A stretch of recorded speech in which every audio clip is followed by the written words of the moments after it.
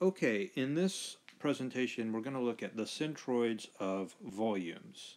Centroids of volumes. Now we've already looked at centroids of areas pretty extensively. So if you'll remember, if I've got an XY plane and I've got some area in the XY plane, I can pick a point and take some little dA of area, and that little dA of area is going to have an X coordinate and a Y coordinate, and that is going to be the position of that little dA. I could have another little dA over here, another one over there. I could cover this entire area with little dAs. Each one would have its own coordinates. And if I averaged the positions of all of those coordinates, that would give me the centroid.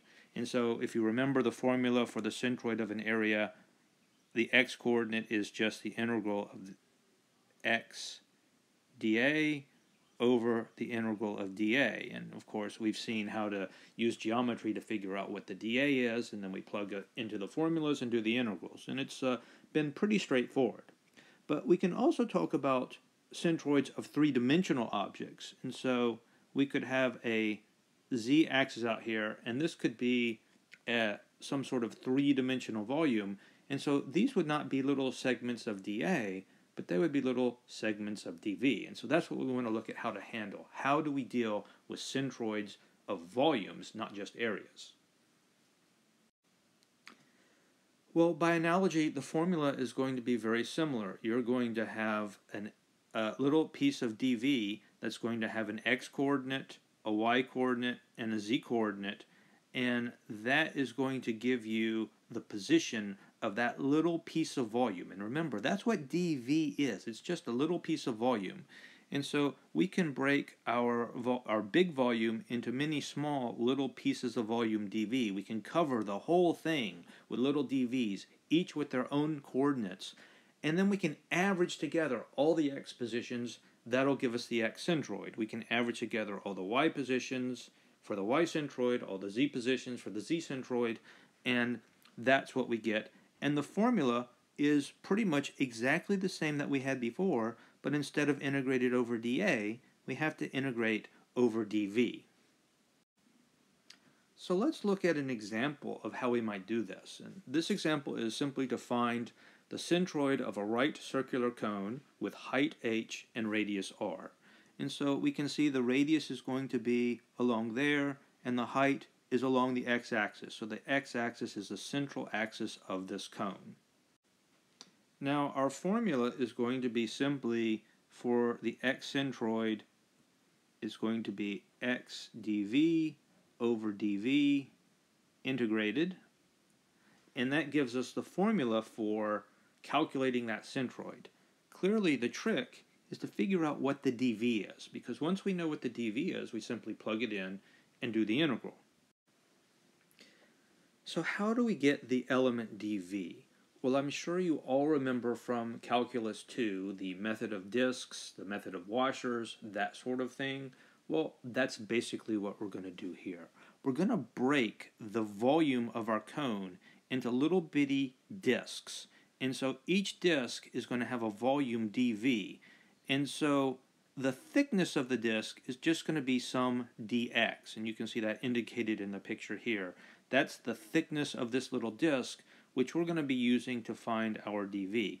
And so if I go out along the x-axis to some x, that would be the left-hand side of our volume element dV. I go a little bit further dx, that creates another slice, and that makes a second circular surface that is offset just a little bit. And if you look at that, our little dV is actually a little squat cylinder. And so to get the volume of our dV, we simply have to apply the formula for the volume of a cylinder. But we have to know what that formula is. Now, if you remember from your high school geometry, the formula for the volume of the cylinder is the area of the base, and since this cylinder here is a circular cylinder, the area of the base is going to be pi r squared, and then that's going to be times the h. Now, what's the h in our cylinder? It's going to be the little dx. We can possibly see this a little bit more easily if we consider a cutout of our cylinder. This is just a slice along the XY plane. And so this is simply one slice of our cylinder making what is essentially a triangle. Now, the reason that we do that is because that's going to let us find the volume of our little dV. Consider the line which is basically the boundary of the cone. So this line right here is the line going up, and if we take the slice of that in the XY plane, that's going to be that line there. We know that the height of the cylinder from here to here is h, and we know the radius from here to here, again that's going to be the radius from the center line out to the edge of the circle that makes the base of the cone. That distance is going to be r, and so the rise of this line would be r, and the run would be h. The line itself would have an equation which is simply the slope times x. The rise over the run, r over h times x. So that gives us the slope of this line, and the equation for the line is simply r over h times x. Now, why is that useful? Because if I come out from the origin out some distance x, I know the height here to the boundary of my cone is simply going to be this r over h times x. That's the radius of my little dV. In other words, this capital R divided by h times x, that is the radius of my little cylinder that makes up my dV. Now, what's the height of my cylinder? That's just the dx. So if I plug those values into the volume formula, that'll give me the little volume of my little squat cylinder that I'm using to make my dV. Plugging in the formula, we see that we have pi r squared. Now what's the r? That's the radius of our little cylinder here, which we know is capital R over h times x. And then that whole thing is squared. And this guy here, this dx, is the height. So this is the formula for the cylinder. This is the pi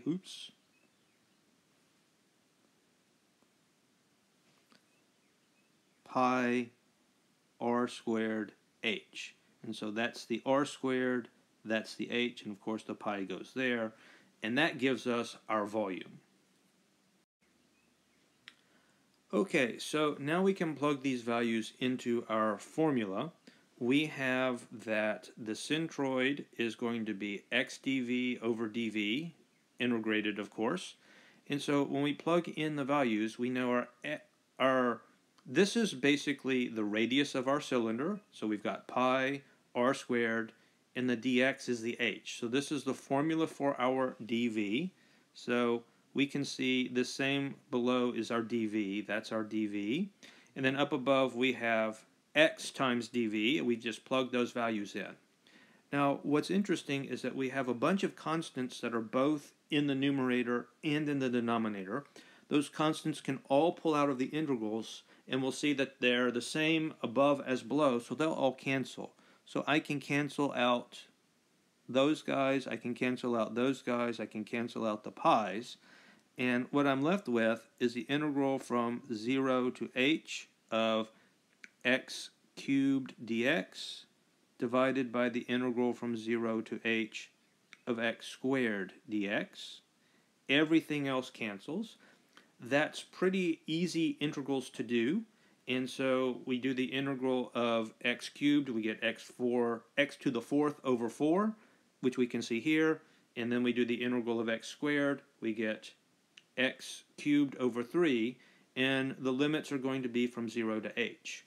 Why are our limits from 0 to h? Because our integral is over dx. Our integral is over dx, and our x goes from 0 to the height of the cylinder h.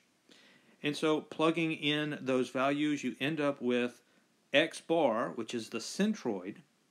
Now again, what does that mean? That's the average location of all the little volume elements. It's the average position of the volume of the cylinder, and the dV is equal to 3/4 times the height. So that gives us the answer for the centroid along the x-axis for this cone. And that's basically all that we need.